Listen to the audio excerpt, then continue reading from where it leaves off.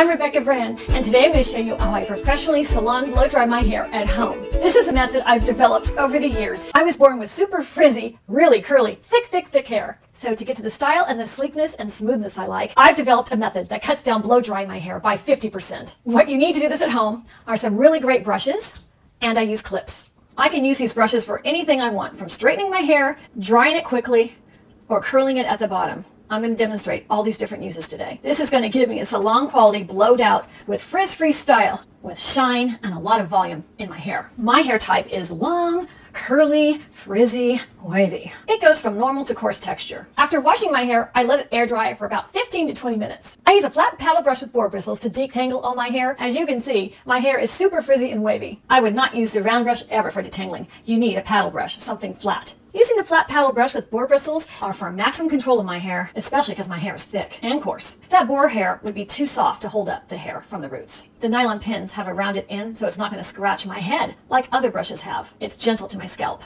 The boar bristles have that natural fiber and keep the oils in my hair. Perfect structure to detangle my hair. Then with those tangles out of my hair, I take the brush and I section out my hair into about 8 sections. After those clips are in, the first part I want to attack is the front. I take my medium diameter round brush for this, and I want to give style to the front of my look. This is how I'm framing my face. So this is how I wrap my hair around that brush with a blow dryer on it and dry it. My blow dryer has an attachment to it to get the heat a little bit farther from my hair, but direct that heat directly on the parts I want. And sometimes I have to twist it a little bit to get it aligned the way I want on that brush. That's easy to do. And so after the first 2 pieces of my front is done, then I work on the bottom wet hair that you can tell right now is super wavy. And that's when I grab my large diameter round brush and I go around and around my head. And then I go around and around by my neck. And I use a paddle brush to get the last bits done, then off to the next section. The next section is going to be the crown of my head. And I take the clips down for all the middle pieces of my hair and I blow dry. I've done other styles of blow drying, but I'm telling you, my years of experience point to this being the best method. I finish up the middle sections of my hair, one by one.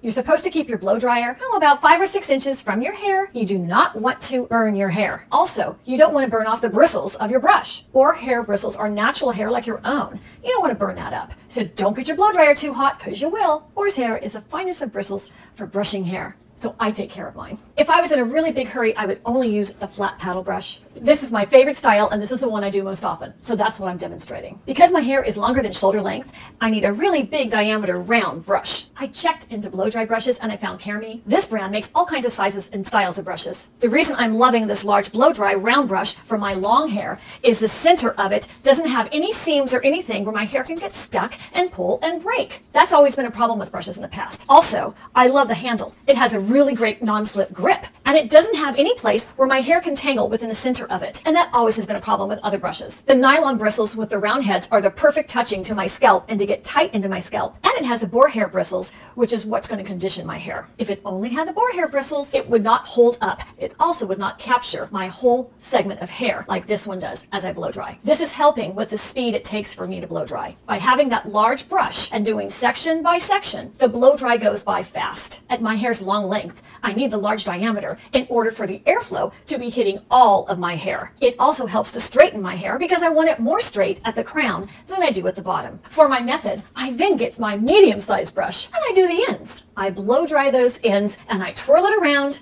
and I hold it for a second and voila, there's a little curl.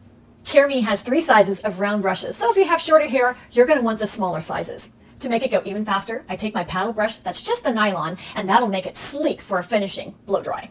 And I play with my hands and I give it extra help styling it so I get the look just right. I like the way it turned out. Carmi has helped me with that with these blow dry brushes. I hope you like my method of styling my hair. Take a look again at the before and the after. It's unbelievable the change. By using this method and these great hair brushes, I save 50% of that time that had been wasted. And to clean the brushes, I just use my hands to take it out. I would not want to use any chemicals on it or any other way. And I certainly wouldn't take a comb through it. That would damage the boar's hair. We don't want that. You never should run these under water. Not even with little flakies from your scalp. Just do that with your hands. That's good. You want your natural hair oils to be within the boar's hair bristles, because over time, that's going to give you that lustrous shine. And I love them. And they truly are the best brushes I've ever used. I'm so thankful this company makes such high quality brushes.